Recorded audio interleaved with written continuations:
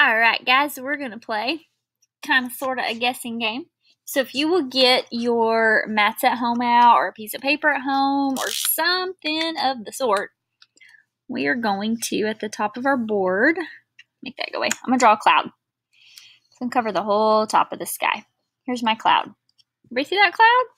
Okay, and inside that cloud, I'm going to put these blends. I'm going to put BL. I'm going to put CL. I'm going to put SL. I'm going to put FL. Those are our blends. You guys can write those at home too. Alright, pause me if you need to, but I am moving on. Here's going to be your mystery words. Okay, this is a blank line and it says OC. Blank line, OC. I'm going to be giving you clues as to what these words are. You're going to see if you can figure them out. Blank line, OC. Blank line, OT.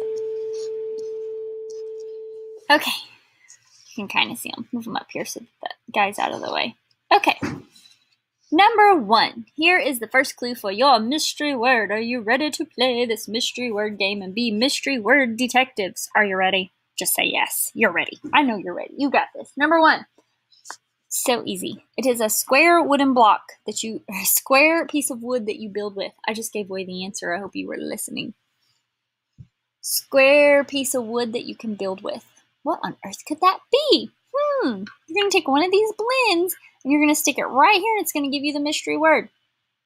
So let's try BL. Let's put BL in. We're looking for a small piece of wood you can build with. That's a block, isn't it, guys? Let's see if this says block.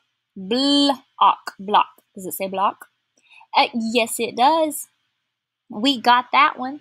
All right, number 2. This means to fall. That's the only clue I'm giving you. This one's a little harder. It means to fall. So you can put a BL, CL, SL, or FL here and get your word, but it means to fall. Do you think you have it? Shout it out if you think you have it. Okay, I'm going to write it and let's see how we did. I'm going to put an FL in here. So it's full up, flop, means to fall. Excuse me, it means to fall over, flop. All right, number 3. It is a group of sheep. It's a group of sheep. You know what a group of sheep is called? I'm not going to tell you if you don't know. It's a group of sheep. I'm going to take this guy again. I'm going to stick him right here. What's a group of sheep called? A flock. Flock. All right, last one. This is like a little opening that you can put your mail through. And I know some of you guys don't have these, but in other countries they have them, or in big cities they have them indoors, and it's like a little flap. And when the mailman comes around, he sticks your mail through it, and it goes through the door. And it's okay if you don't know this one. This one's kind of hard. We don't really have these around here where we live. You put the SL in, and it's a slot. Slot. So that one's a little harder because we don't really have mail slots around here, do we? All right, so I'm erasing. And I hope that you guys did awesome. If I know you're doing awesome, it makes my face look like this. Although it's angry.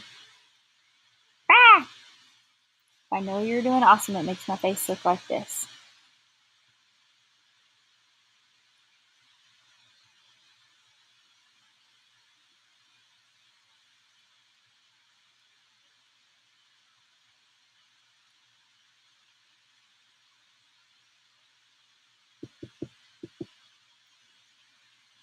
I'm grinning. You can't tell, but I'm grinning. That's what it makes on my face look like.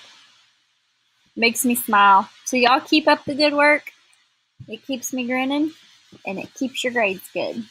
So make sure you're watching. Hey, you never know when I might draw you a really goofy picture at the end of the lesson. So make sure you're looking and you're hanging in there with me, and you guys are doing an awesome, awesome job.